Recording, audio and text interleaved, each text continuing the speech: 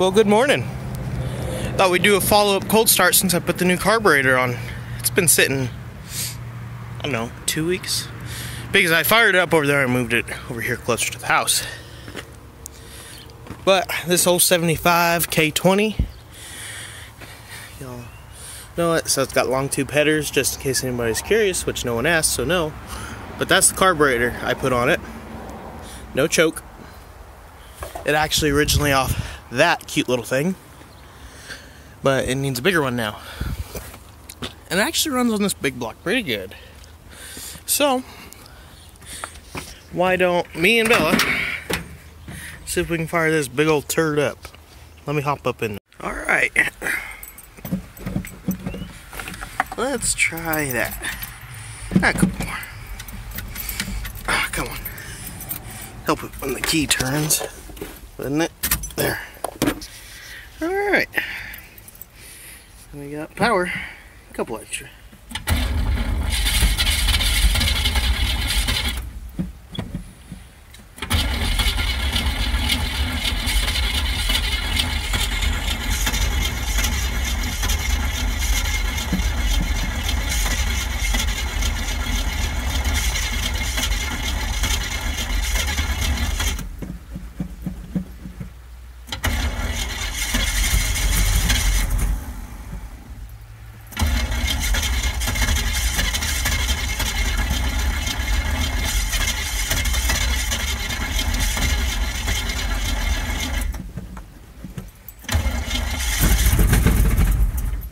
There we go.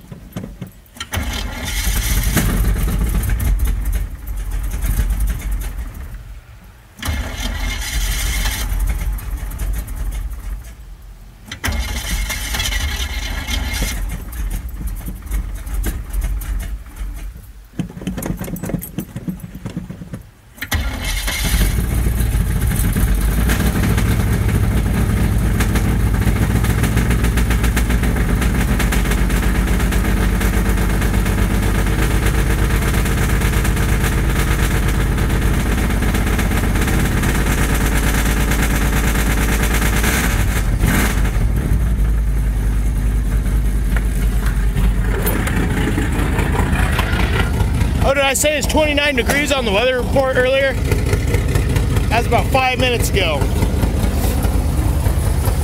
There we go. I like that new carb. I think it does pretty good on here. It is only a 650, but there you go. You know what? I'm feeling pretty generous. Why don't I start up that guy for us too? I can't zoom it in. Dang it. It's fuel injected, but it sounds pretty cool. It takes a little bit to crank up. Well, we'll let this warm up. Give her a couple vroom vrooms in the rip'ems. Alright, let's let it warm up. We'll get back to it.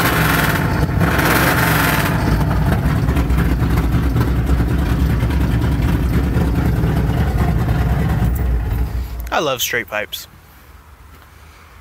Alright, let's go start up another straight pipe. Jim is a 1992 Chevy K1500. And it's a good old work pickup. When the four-wheel drive works on it especially. And it currently keeps my Miller Bobcat 260 in it. That's a good machine right there. Recommend it. Alright. Let's fire this pooch up so I can get to work.